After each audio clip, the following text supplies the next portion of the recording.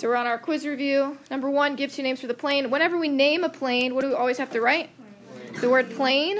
If I wanted to use one letter to name this plane, what letter would that be? P. So I could say plane P. A second name for the plane, I still write the word plane. And then how many points can I use? 3, as long as they're not which 3? On the line. So G, G, and F can't be used all together. But what can I use? That was a lot of letters. And it all sounded good. So D, H, G, H, G, F, F, H, D, something to that effect. Number 2, we're going to name 3 collinear. What does collinear mean? Points on the same line. Good. So what are 3 points on the same line? D, G, and F. I will say that J is a point. It just doesn't have a dot for whatever reason. So if you want to draw one, it's supposed to be there. Number 3, we're actually going to name all of the coplanar points. So what are all the points on the plane? Good. H, D, G, and F. Those are all the points that are on the plane. P is not a point. We're going to name some opposite rays. When we name a ray, where does our arrow point? To the right. And opposite rays have the same starting point. What would the starting point be? G. So G, what do we think? You were both correct in different ways. So we could say GD is opposite with GF. A second set is there, and you can name that one if you want, and it would be GI is opposite with GJ. Both are correct. Either one. You didn't have to write both, but since you both mentioned. We're going to name 2 lines. I kind of already highlighted them. Let's name the purple line first. Can I use the word line to name this line? I cannot. So I'm going to use notation. What does it look like above when you name a line? 2 arrows. Yeah, a line with 2 arrows. And then how many points do you use? 2. So which 2 points do we want to use? You could say GI, JI, IG, GJ, JG, anything like that. And then for the orange line, can I use the word line? No, there's still not a lowercase letter there. So pick 2 letters on there. DG, DF, FD, anything like that. All right, and then last, we got name a line segment. How do we name a line segment? A line above, and then 2 points. So, sure. GF, DF, GJ, GI, anything like that.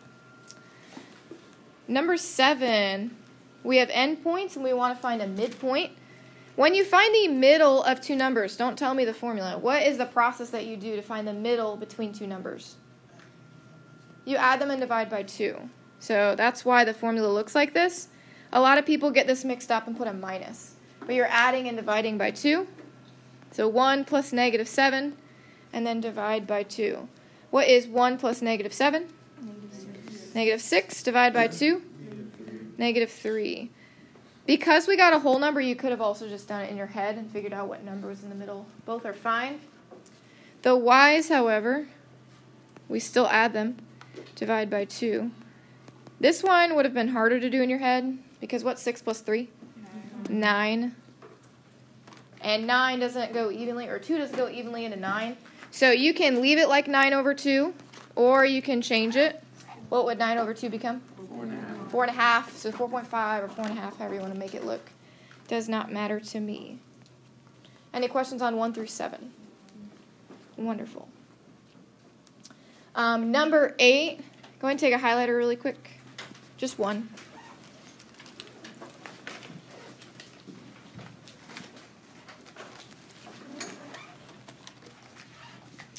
Highlight the word segment bisector.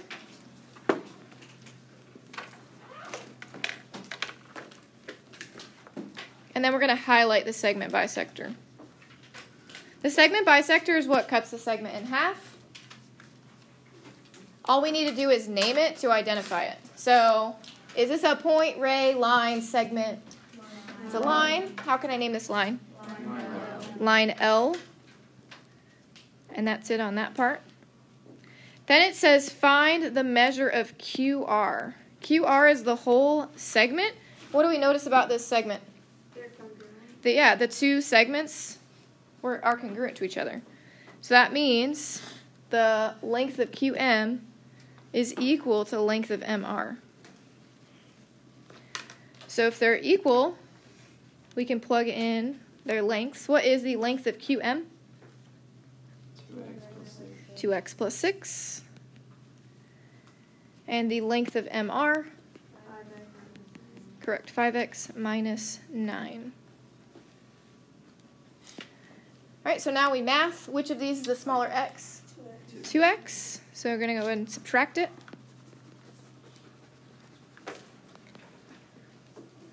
5x minus 2x is 3x.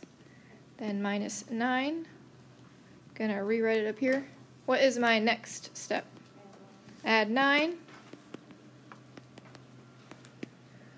6 plus 9 is 15. Equals 3x. I know I'm the one who said it, my bad. Divide by 3, and x equals 5. So is that the length of QR? No. Do I double it to find QR? No. What do I have to do with it? Plug it in. So 2 times 5 plus 6. 2 times 5 is 10, plus 6 is 16. So technically, what should the other side definitely be? 16. You can always plug it in to double check. It is indeed 16. All right, so that means the length of QR is 32. You're going to add them together. 16 plus 16 gives you the full length of the line.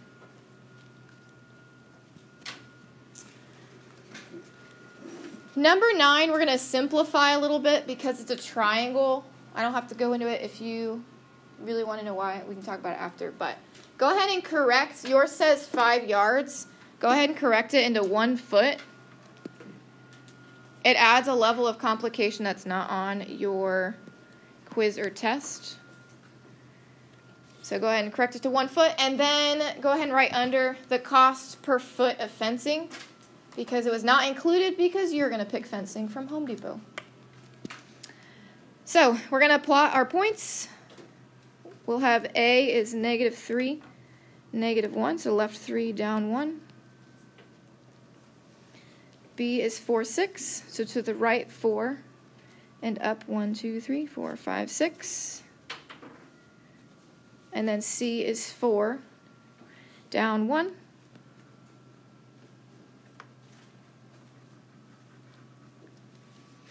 So fencing, where does that go? On the inside of the triangle or around the triangle? Around it. Around the triangle. So we need to find the lengths. Something that was important to note is that each unit is 1 foot. So each box represents 1 foot. What is the length of AC in that case? 7 feet, yep. And then BC, also 7 feet. And then how are we going to find the length of AB? The distance formula.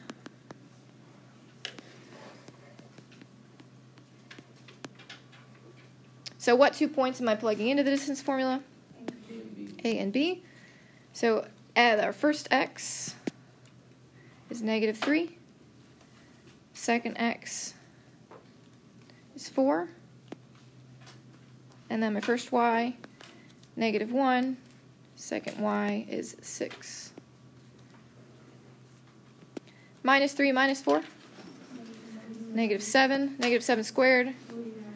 And then -1, -6, -7 again, and then squared is still 49. 49 plus 49 is 98. What is that, 9.9? Perfect. 9.9 feet. So we are going to pick some fencing to figure out the cost per foot, but we need to know how much fencing we'll need. So we need the perimeter. So we're going to go ahead and add the 9.9 plus the 7 and the other 7. So what is the perimeter around this triangle? 23.9. Yeah. Let me pull up Home Depot for a second.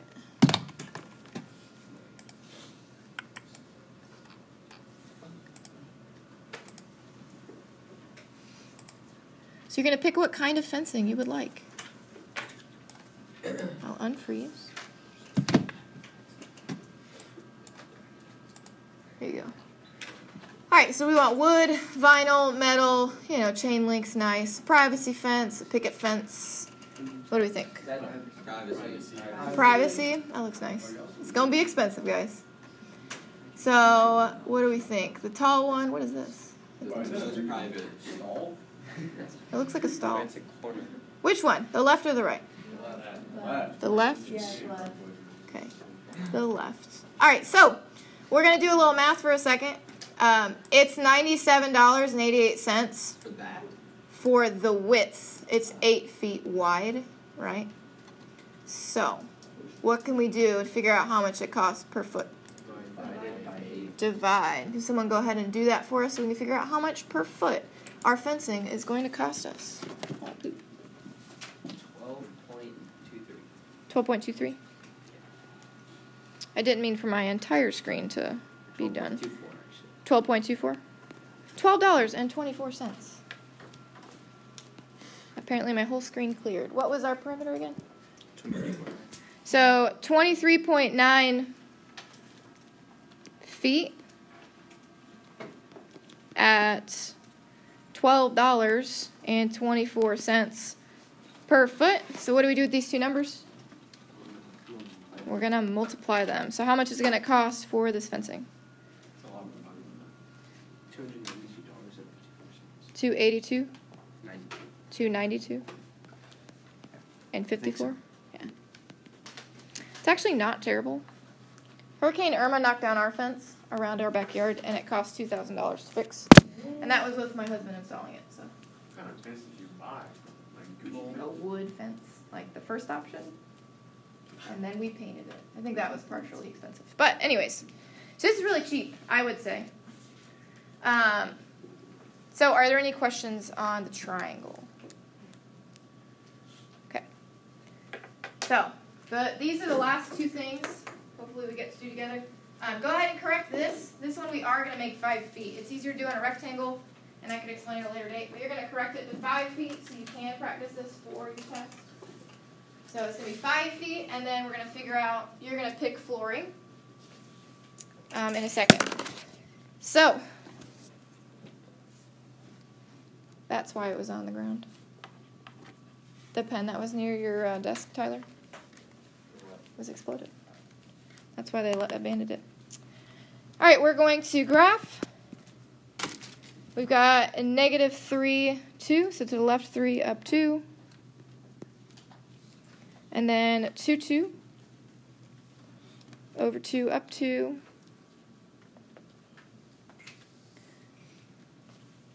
-3, -3, to the left and then down. And then 2, -3, over 2, and then down 3. So what shape do we have? square. It is a square. What's the length of each side? 25 feet. No, he's correct. It's 5. Remember how we rewrote this? So each unit on the graph represents 5 feet. So it's not necessarily 5 boxes. It's going to be 5, 10, 15, 20, 25. Which means each side is 25 feet. 25 feet. All right, so when you refloor, is that the perimeter around the outside or is that on the inside? That's on the inside. You can do a bunch of formulas for area for a square. Which would we like to do? You can do length width times width, or you can do side squared. Either way, what is the length and the width? It's 25 and 25. Oops. 25 and 25. Or you could just do 25 squared. Ooh, that's 625. Yes, no, maybe so? Yes. Okay. So 625 square feet inside of this square. So we are going to pick flooring. What room are we doing?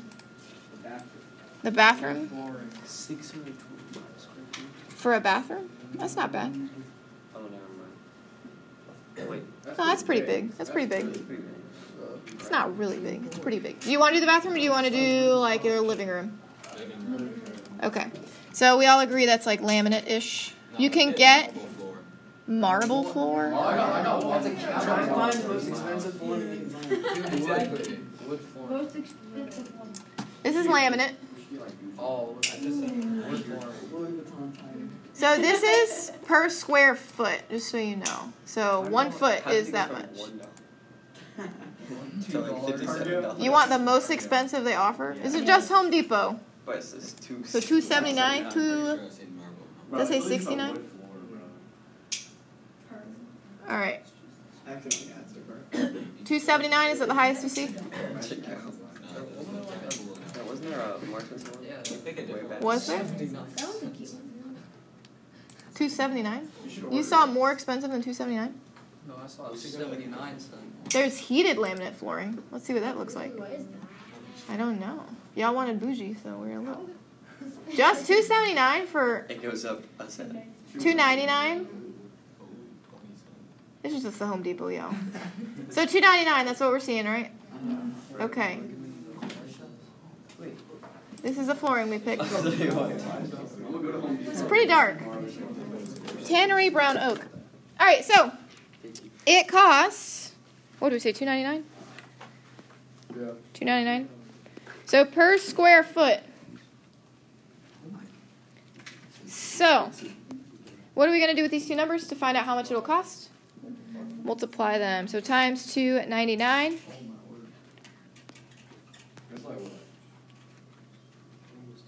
It's not that bad. For 600 square feet. You don't want to know how much hardwood flooring is? How much is it? 1,868 and 75 cents. And 75 cents. Whoop. The last thing we're going to fill in is how do you find the length of a diagonal segment?